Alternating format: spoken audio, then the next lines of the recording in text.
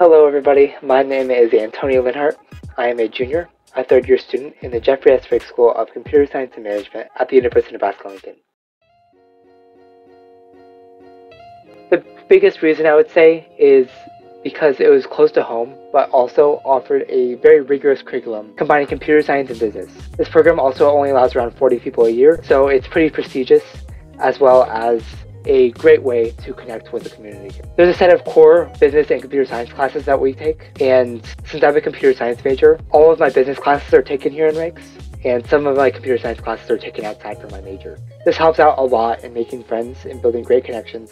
And there's also a really great system of upperclassmen that you can ask for help, since they were in the exact same situation as you multiple years ago.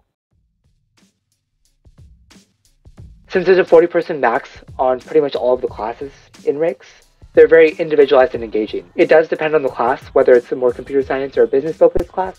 So for your more intro computer science classes, generally there's a 1-hour lecture followed by a 1-hour lab where you get to work with a partner and you actually get to get hands-on experience and actually apply what you learned in class that day. For the more business side classes, a lot of those are project-based. There will be some form of engagement activity during the class, whether that be like a group activity or like a way to discuss what you learned with a partner, but there always is a way to engage with other people in the class. So in the program, there's really no classes that just have straight lecture without any engagement from the students. In the computer science classes, as for the assignments, most of them in the first 2 years are individual work, and then as you get into your third and fourth year, you get into more group work. One of those group work activities is called Design Studio, which is our junior and senior capstone project here, where you work about 12 to 15 hours a week, which are pretty open-ended in being able to create a product for a actual company, a product that an actual company will use by the end of the year. So whether that is like a mobile app, a hardware-focused app, or something else, you're able to work during that time with a team to create a product that the company will actually use. A lot of the business classes also weave in elements of entrepreneurship. So for those classes, you'll need to be creative and be able to come up with some innovative ideas with your team. I'd say first year especially hits a lot of the freshmen hard, just because people never really learned how to study in high school because it was easy for them. That was one of the things that really applied to me, is because in high school, I didn't have to have dedicated study time. There's a lot of times where I diverted half my time to study, half my time to playing games, and that's not something that really works out in college. So a lot of my first semester, my first year here, I needed to learn how to study, and that's a big thing coming into college here. It's really important your first year not to overcommit to activities, because coursework will catch up quick, especially when no one knows what to expect coming from their first college midterm. It's really important to block out times to get things done during the day, so you don't have to stay up late doing assignments. My first year, I didn't get a lot of sleep, to be honest. I didn't manage my time the best, and I was too involved in organizations. So I would definitely keep that in mind when you're looking for first year activities.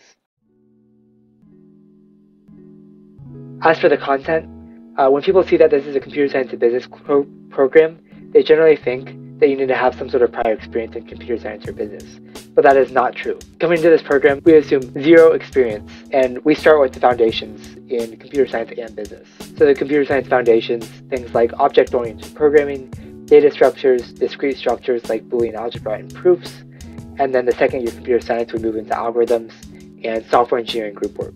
We also take a 3-part data and model sequence where we learn statistics and then some classified machine learning methods, and then in the third course, we apply it to supply chain management and business. In the business side of the courses, we take innovation-related classes to practice the process of innovating.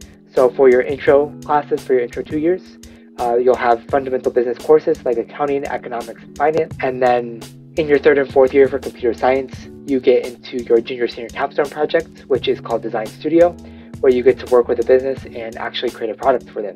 And I've had a lot of fun with it on my team. I'm working with a local company called DMSI to work on a React Native mobile app for them. So the first 2 years in the Raikes program are very computer science and business core heavy, but then you can actually get into your major specific outside of your program classes after your first 2 years. The coursework in Raikes is best suited for people who have some interest in computer science and business concepts. No prior experience is needed, but interest is so important. If the prospect of sitting in front of a computer, learning programming languages and how to code excites you, this is a great place for you. if you're excited to maybe apply some business concepts using technology, this is also a really good place for you. And this is also a place where you can get some hands-on experience before you graduate, working with design studio projects. I think applications are generally due mid-October every year. Since we're a part of the University Honors Program, you have to apply through the Honors Program there and Raikes separately. And for the Raikes application, it consists of an application with multiple essays, and then after those essays, you go through an interview, which may be on site, and then you go do a group activity where you work together with other interviewees to solve a problem. And then after that, you'll receive your decision. To get in, it's recommended to have a 30 or better ACT score, graduate in the top 10% of your class, and taking some AP, IB, or dual enrollment courses while you're in high school, just to show that you can handle the academic rigor and be successful here.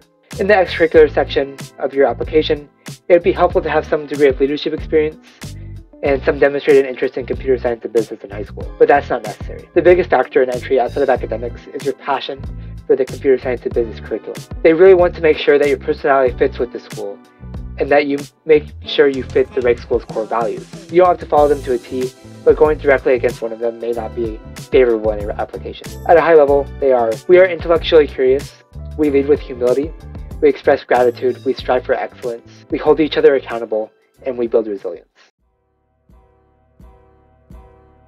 In the Raikes program, you're pretty limited on what classes you can take inside the program, just because a lot of your classes first and second year are those core business computer science curriculum courses, which you can't get out of. I would say after you get done with your first 2 years, your college experience gets much more open in terms of what classes you can choose. The very first semester in the program, we work on making a 4-year plan where you map out all of your classes for your 4 years here, and it really helps visualize your college experience.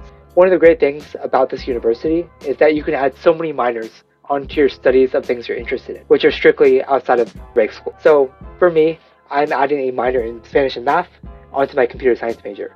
But I know a lot of people who are adding other kind of majors onto their studies as well. So I know people minoring in French, digital humanities, or some people even double majoring with computer science, with economics or marketing. So although we have the same computer science and business core, there are so many possibilities for what you could do with your studies. Does a really great job at being well recognized in the Nebraska area for internships. A majority of first-year students get internships their first summer, some being at local companies. After that, many students apply to bigger companies like Microsoft, Google, Facebook, and Twitter. My sophomore year, likely everyone has an internship at once. Personally, I have had internships at Microsoft and Google. Some students also acquire internships during the school year, or continue their internship from the summer into the school year, depending on how much free time they have. The Raikes School hosts their own career fair separate from the university, which is usually in late September, and many students have internships by the end of their first semester. This past year, I accepted my offer in late October for an internship that I won't even be going to until May. All students their first year live in the dorm. Everyone in the cohort takes classes together and lives in the same building. As you go to school longer, there are more opportunities to live outside the building, such as in Greek housing or off campus, depending on what you're involved in. But most people continue to live in the building at least for 3 or 4 of their 4 years here.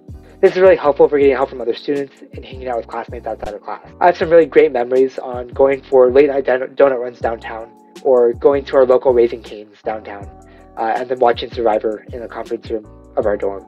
If you're up really late some night and you are interested in partying or grabbing food or studying with someone, there's likely someone who's going to be awake at the same time you are, and you can text in our group chat and there will likely be someone who wants to join you. Sitting and doing homework in our floor lounges is also a great way to meet friends, and especially get advice from upperclassmen. Those upperclassmen took the exact same classes that you are taking, and having someone with all that experience, in addition to helping search and prepare for internships, is really, really helpful. There is a program called CAST, which is the Center for Academic Success and Transition, where incoming students can get really helpful tips if they're struggling with coursework or having a hard time transitioning from high school to college life. On campus, we also have a free counseling and psychological services department at the medical center where students can go and receive help from a licensed therapist. And the costs of this service is included in your student fees, so anyone can go. In our union, we have a multicultural center where many of our diversity clubs have meetings. We have associations like the Black Student Union, the Mexican American Student Association that I'm a part of, and Unite, which is an organization that empowers Indigenous people on campus. There's also a women's center in the union that has resources for LGBTQ identifying people and there's a food pantry where students can apply to receive food if they're food insecure. I think that all these resources are really helpful to being successful as a college student, and myself, I have made use of multiple of these different resources that I just listed. One quote that I've always thought back to for all of my college experience is, sleep more than you study more than you party, and party as much as you possibly can. I'm not much of a partier, and normally I focus on academics, but I realized that my first priority should be self-care and my mental health. Because if you don't have a good understanding and a good, healthy mental health, it's going to be really hard to keep up with the rest of your life. And that's going to be the most important thing to be successful in college. If you're ever going through a really difficult time, the Raikes professors and staff are very receptive and understanding. They know that things can be difficult, so it's important to reach out to them and let them know what's going on. Building connections is imperative.